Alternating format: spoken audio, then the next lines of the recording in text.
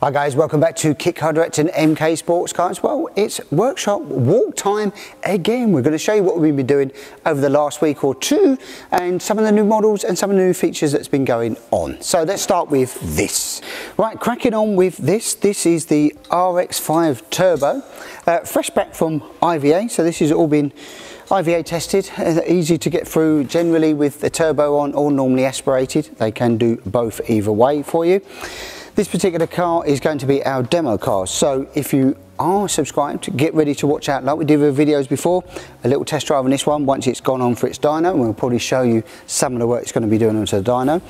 Some of the features that we've done on this particular car, essentially instead of a standard 185 we've actually got a 205 section tyre, so 205/60/13 on a 7-inch rim. We've now gone in with change at the moment. We may undecide, we may go back to the other way, but it's got the LED headlights. It's got the cup nose on it, and we've got a flat bonnet, which is quite nice because it does fit with the Mazda engine. We can fit the flat bonnet. Not sure about the VVT. If you've got VVT variant, because that sticks in about here, then you do have to run the scoop, unfortunately. We're starting to fit the weather pack on here, so we've got the windscreen going on, the stanchions, we will have some mirrors. It's the final job to do really here. And inside, we've still got the GRP seats. We're going to be changing to the new style seats.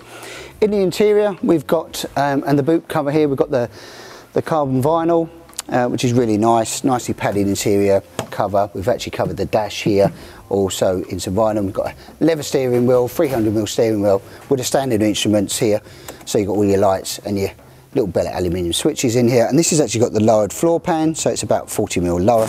So you sit quite low down actually. My head finishes about here, so I've got an acre of space. So for you taller gentlemen that are sort of 6'7", 6 foot-ish, that sort of size, not a problem. We can accommodate you in this vehicle.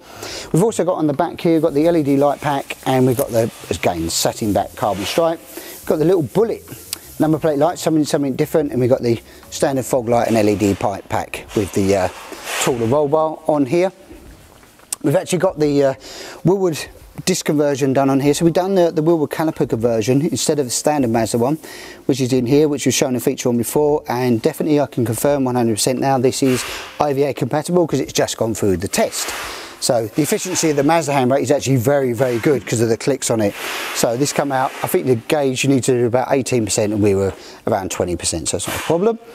Just got we're going to be changing the exhaust. I think we're going to be putting a carbon one on this. We're undecided at the moment. We're going to put a polished one or a carbon one, so that's why that's not on. And I'll show you under the bonnet. We're quite pleased with this, nice and clean and tidy, and it's sort of carried a theme really, sort of, it's this dark green, which is the MK Racing green colour, and black, and we're trying to carry that theme through the whole of the car.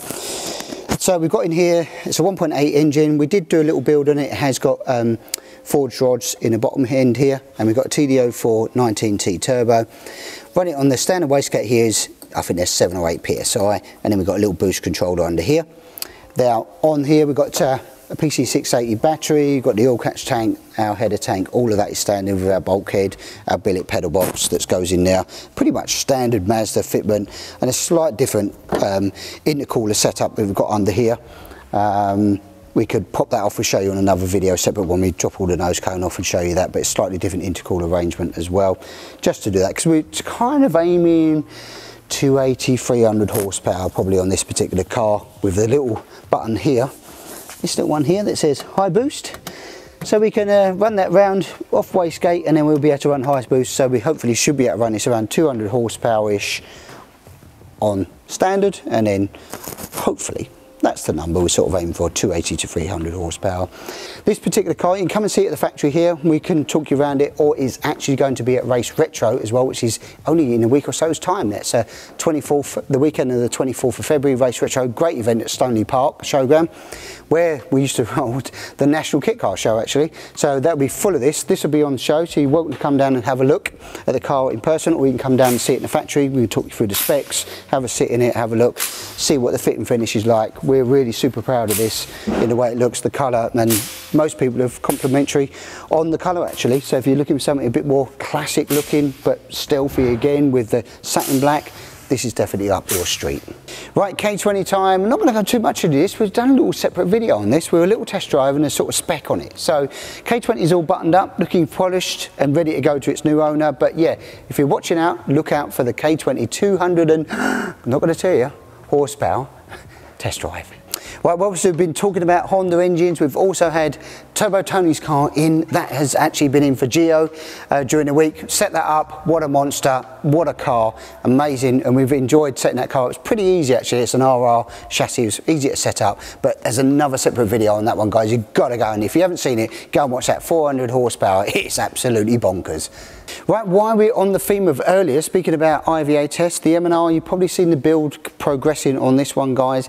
It's all finished and done and been through its IVA test and all passed. No issues at all ready to go to its new owner, ready for collection. And yeah, it's been a nice little project, actually. It's very different to what we do.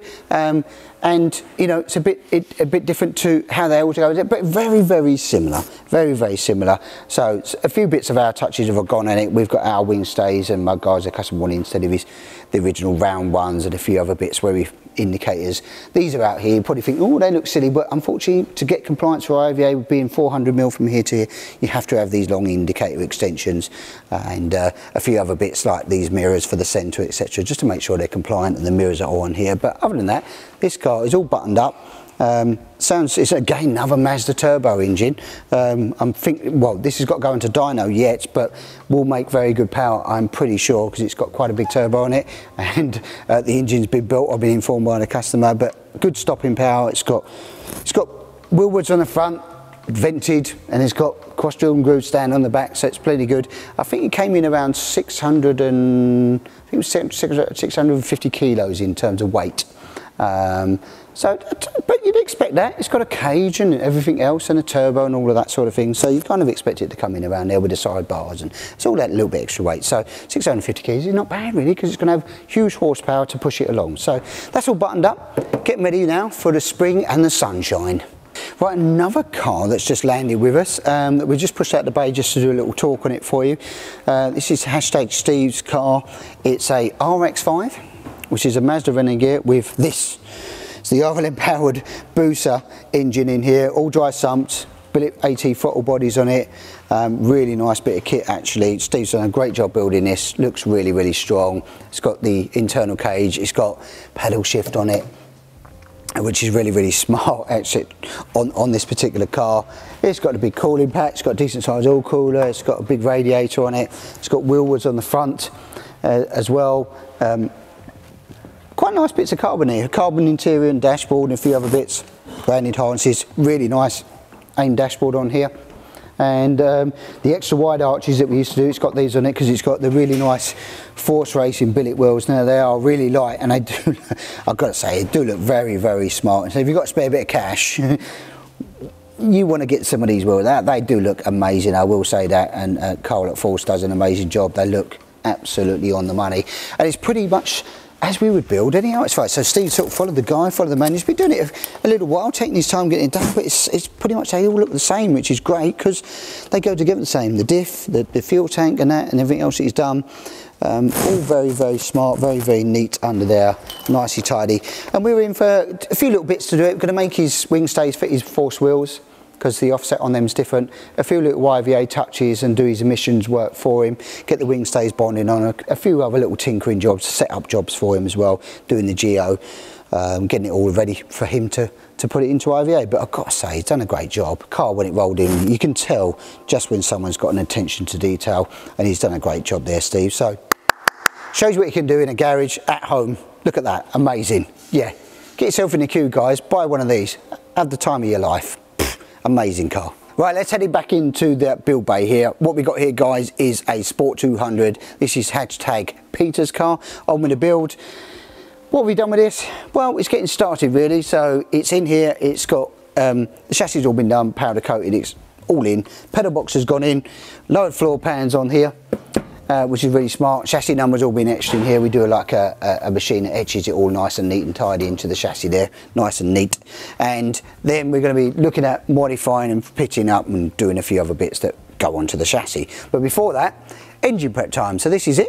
This is Peter Carter, his engine. He's supplied this into us here. Joe's just doing it now. We've just had the sump off here. We're just going to put the billet one on it. We've done a little bit of clean up work on it, a bit of covery work. We've actually had the clutch plate off here, so around here. We've had all the clutch off and soaking the clutch plates as well. We've started to put on the sprocket adapter. So this is going to be a bit more clean, a bit more detailed. We'll get that prepped and then we'll stitch it to one side, ready to plonk into the engine bay when it's ready. So a bit of prep work first on that. Get the billet sump on here, which is this one. Really nice bit of kit. Oh, we do like billet sumps. It's got the dipstick in there. Look at this. Look. How can it not like that? I mean, it should be in an ornament. Should be in your case at home. Super shiny in front of the TV. That is beautiful. We work with RLM on those. The guys do a great job. We know that product works. It works on the Cup 200 race cars. Amazing bit of kit. And why would you go dry sump? You don't need to. Fit that on. Ticks a box, works every time. So this build will carry on. So if you're subscribing, you'll get to see this being put together as well. It's going to have the new billet front uprights, billet bearing carriers, roll cage. It's having a few other nice little touches on this Sport 200 car. So yeah, Pete will be pleased to see this get started and we can get him out ready for springtime and enjoying the fun. But yeah, can't wait to I love it when these builds start. Confessions with Sean. Right, we're back in the office and it is time to do some questions with Sean. Let's go, guys.